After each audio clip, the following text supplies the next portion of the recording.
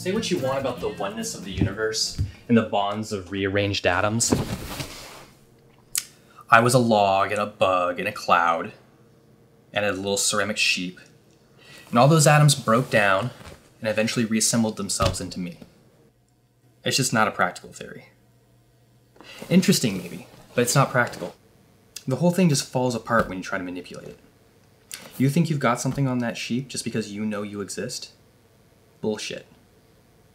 Bullshit, because listen, if all of your atoms and all of those atoms are the same, then that sheep is just as capable of manipulating you as the other way around. Telekinesis. Who says telekinesis requires intent anyway? That's where you're going wrong, you know. There is no intent, only fate. By your own ridiculous logic, it's fated. Atoms break down and reassemble themselves. But as soon as you add the dimension of time, you can't escape the concept of fate. The past of all of your atoms, and all the atoms of that sheep, have led to this moment of existence in time and space. By default, this moment has been fated. You think you could change that? You think you can change fate? You, with all of your human insecurities and arrogance, think that you can alter the universe, armed only with your intentions?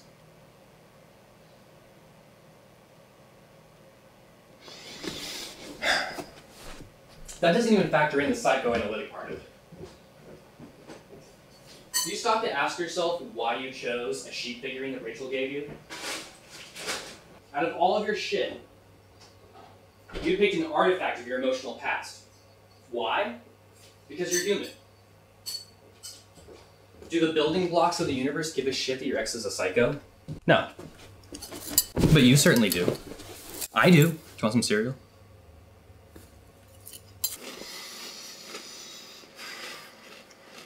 My point is that you're human. It's not your fault, but it does put you at a significant disadvantage for understanding the universe.